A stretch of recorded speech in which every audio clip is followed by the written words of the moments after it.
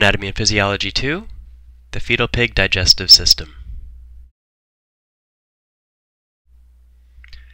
We're using a fetal pig digestive system dissection as a comparative approach to learning about the human digestive system anatomy.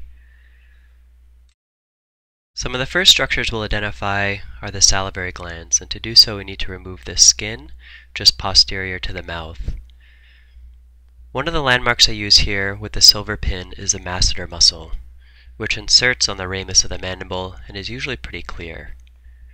Just posterior to that, with the blue pin, is a submandibular gland, which of the three glands is the most striking and most readily identifiable. I would use this as a landmark too. Below this gland is the sublingual gland, and above it is the parotid gland.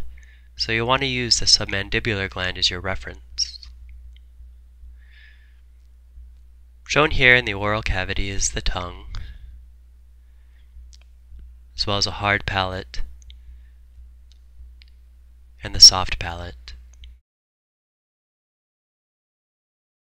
As we continue along the digestive tract, we encounter a structure that protects the windpipe from food while swallowing. It's called the epiglottis, and it's shown here with a green pin in it. We can also see up superiorly into the nasal cavity a region called the nasopharynx. That's shown here, at least the opening leading into the nasopharynx, with the blue pin. The tract then continues down the neck through the esophagus, shown here with the purple pin. The esophagus lies just behind the windpipe or the trachea, shown with the green pin. The esophagus passes through the diaphragm and then leads into the stomach, shown here with the green pin.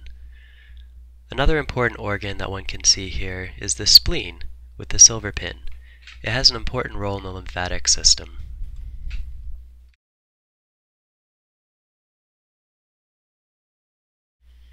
A large organ in the abdominal cavity that's very clearly identifiable is the liver, shown here with the silver-headed pin.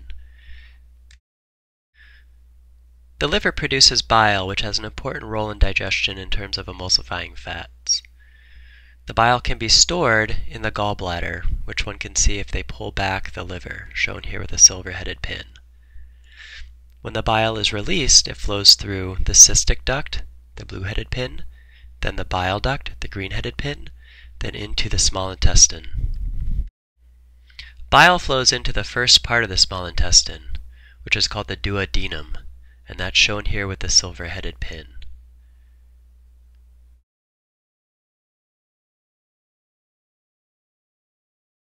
The final parts of the fetal pig digestive system that we'll cover are the small and large intestine. The small intestine has a relatively small diameter, whereas the large intestine has a large diameter and has a greenish-grayish hue.